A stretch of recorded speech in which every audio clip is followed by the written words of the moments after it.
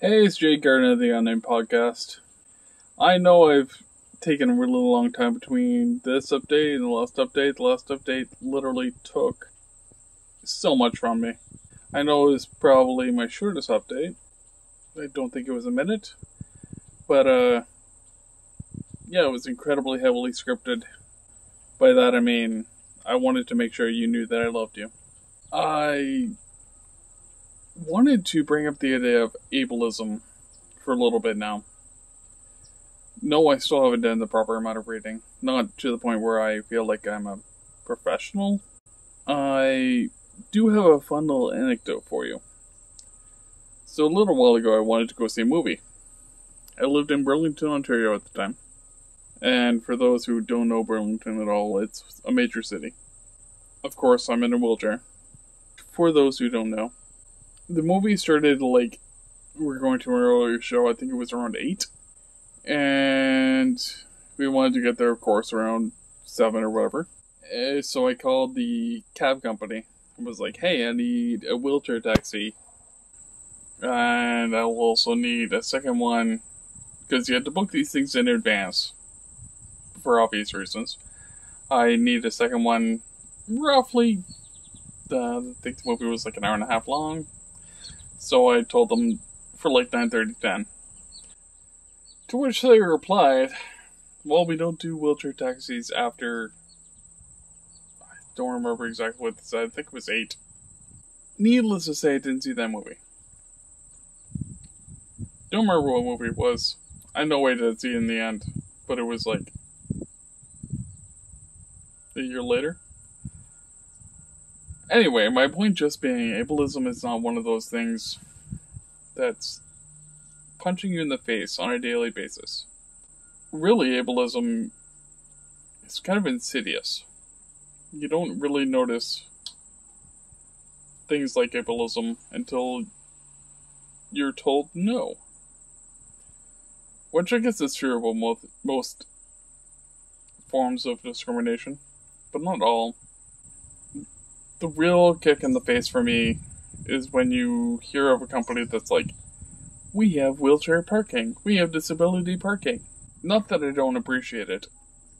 It's fantastic when companies are finally catching up to what's going on in the greater societal trend. Where my issue comes in, disabled parking, disability services, handlebars in bathrooms, automatic doors, they're better on every level for every single person. No, you don't necessarily need to take the ramp. No, you don't need the ramp. For example, let's go with ramps, because they're the easiest one. But the woman with the double stroller pushing her kids would find it so much easier. As well as the person in the wheelchair, as well as the guy with the cane, or woman with the cane, person with the cane. Let's go with the person with the cane. Not have those options in place already is, one, you're ostracizing everybody who is in a wheelchair. Completely losing out on the bit of disposable income that the disability community has. You're also ostracizing people who have strollers. People who have a mild physical disability and they maybe can't do stairs. Automatic doors are great. I always loved automatic doors. You don't need a button, but it helps. If someone goes to use the washroom and there's a handlebar there, if they don't use it, great. But you don't need a mobility issue in order to appreciate and use it. Do not have these things in place for able-bodied people, let alone the disabled community. Doesn't make sense. Every store should have a ramp. Every public thing that requires customers should have a ramp. Not just for the disabled community, as I stated. The fact that we live in a society and a world that doesn't necessarily have those things doesn't make a lick of sense. Let's go back to the parking issue for a moment. Wouldn't all parking spaces be better off able to be wheelchair accessible? Wouldn't it be more convenient for everyone if spaces were just that foot wider? Granted, I do understand you wouldn't be able to pack as many vehicles into a parking space. Parking lot.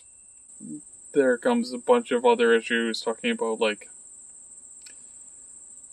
general population of people coming into the store and things like that. But to have the accessible parking just for people in wheelchairs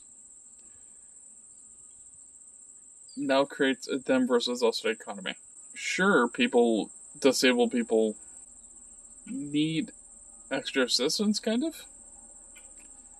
But to decree that we require special attention then puts us into a place where we are the other. We are someone who isn't the norm. And that seems kind of discriminatory.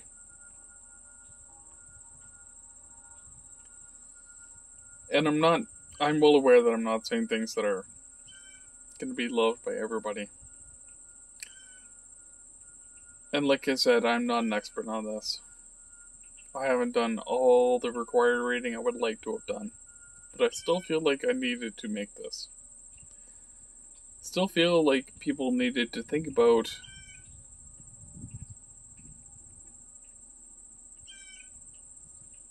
accessibility and things of that nature. Anyway, this has been Jason Garden of the Unnamed Podcast. I love you.